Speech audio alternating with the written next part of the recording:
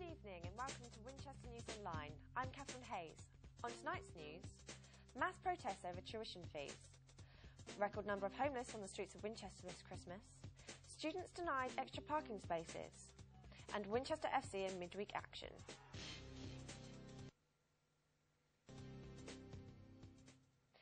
Students in Southampton held a protest against plans to increase tuition fees yesterday.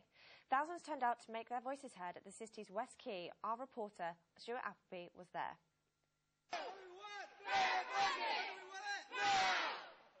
Hundreds of students gathered in Southampton city centre to protest against plans to raise tuition fees by as much as 50%. The event, Town Takeover, which is taking place across the UK, came to Southampton, where students from local southern universities voiced their opinions on the proposed tuition fee hikes. Organised by the National Union of Students, protesters waved banners, placards and handed out leaflets to raise awareness of the controversial government plans. Face masks and static student statues were awash in the city's high street, along with chants by the volunteers against the lack of support they feel they have received from local MPs.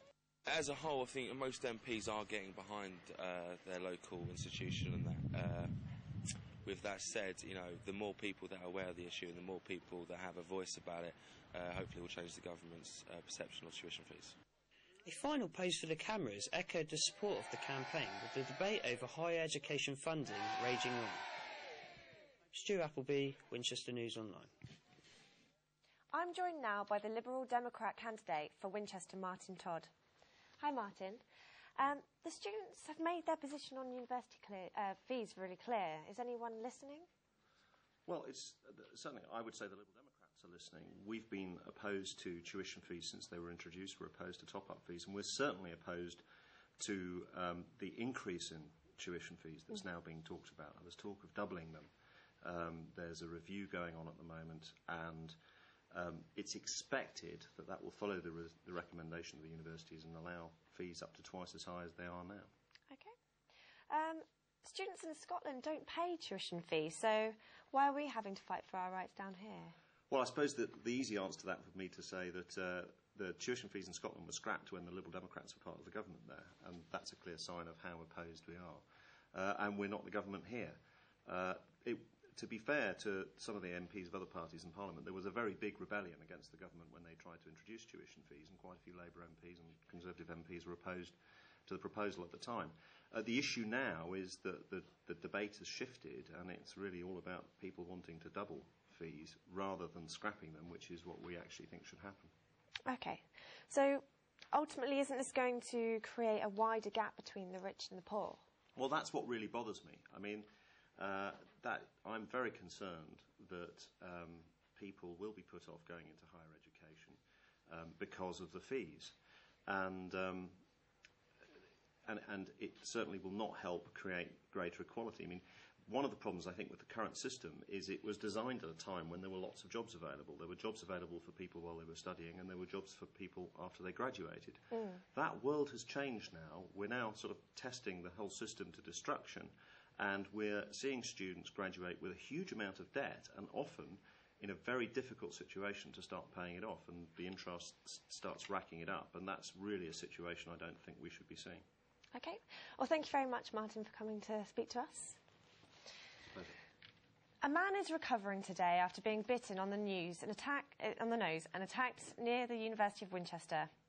The 25-year-old was chased whilst walking home near St James Lane. Police are hunting a white male aged between 16 and 19 with short hair and wearing a pale blue striped jumper. Police are appealing for anyone with information to contact Crime Stoppers on 0800 555 111. Winchester Church's night shelter is bracing itself for its biggest ever festive period as the credit crunch and lack of council housing takes its toll. Madeline Capel went to find out more. The city's night shelter had to turn away 500 people last year. This year, they're expecting the figure to be even higher. I think numbers certainly are not going down.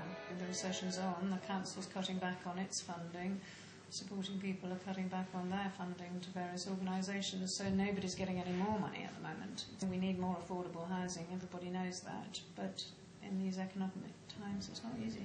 Winchester City Council are working close with organisations that suggest the number of people sleeping rough are going down. I was surprised to hear that they were turning away so many people. It's not for me to dispute those figures, but perhaps they are people that are threatened with homelessness. Perhaps they are have temporary living arrangements with family or friends that they know is going to come to an end quite shortly. There is no reason why people should be, in effect, literally street homeless. Madeline Clipple, Winchester News Online. If you have any other comments on this story or any others on today's programme, then please send us an email to WINOL@googlemail.com. Also in the news, rail users in the south will soon be hit by an increase in ticket prices. South West Trains and other rail companies will raise their off-peak fares. The price changes will take effect in the new year. However, season ticket prices will be lower to be in line with the government guidelines, and South West Trains say that on average prices will stay the same. Work has begun to replace the roof on Westgate at the top of Winchester High Street. The medieval monument and pavement around it will be closed to pedestrians whilst the roofing takes place. Building will continue over the Christmas and New Year period and should reopen in February. Students at the University of Winchester received a blow when planning application for extra parking spaces was blocked. Students had begun to park outside homes in Stanmore, causing residents to complain. Veronica Friedel finds out more. The extra spaces for parking were refused when Winchester University applied for temporary planning permission in West Downs area. The decision to expand the university in new art studios caused loss of parking spaces and complaints from residents of West Downs and Stanmore. Tried having an unofficial car park up at West Downs. The university tried this, but unfortunately a resident with a grudge decided to oppose this, and the council has had to enforce that we're not allowed to use the car parking spaces up at West Downs. He has appealed against the current park to get more car parking spaces, but that's also been refused. The university grows year on year. It's to start looking at it has outgrown its current site. The non-student residents of Stanmore will always sort of turn around, and when I'm knocking on their doors saying, what are the problems you've got here? They'll say, bloody students parking here. You're complaining to me about not having anywhere to park and these bloody students, but you're there putting 5 cars on the street. University as well as local authorities will be still trying to ease the parking problem. The Stanmore issue will be discussed later on this week. Winchester News Online, Veronica Friedel. And now here's Tom Otrubsky with the sport. Thanks, Catherine. Well, starting with football in the Sydenham's Wessex Premier, Winchester City extended their unbeaten run to 4 games with a win against Alton Town last night. Grant Payne has this report. Winchester looked to continue their 3-game unbeaten run last night at home to Alton Town. It is Alton who started the stronger though, creating the first chance of the game. City coming up with a similar effort near the end of a lacklustre first half. City came storming out in the second half though, and created a succession of openings as they piled the pressure on the away side. Zach Glassball wishing the ground would open up beneath him. Still City came though, and his informed midfielder Danny Cox had rattled the bar, and City were unable to follow it up with anything productive. Then another opening went begging for City as they couldn't break through. The turning point came for the home side after 70 minutes when Ian Davies was brought down in the area. Penalty to City, and there could be no arguments for the Alton players. Danny Cox steadied himself and put the home side into the lead. His delight was clearly shared by his teammates. Late pressure for Alton was in vain as City ran out 1-0 winners. I think it was for all to see it in the second half that we totally dominated that game. We really played some great football. That's pleasing to see. Meanwhile, in the Blue Square South, Eastleigh moves up to 9th place in the table, courtesy of a 1-0 victory over Lewis at the weekend. Well, that's all your sports for now, and now back to Catherine. Thanks, Tom. That's all we've got time for today, but please keep your comments coming in at winol@googlemail.com.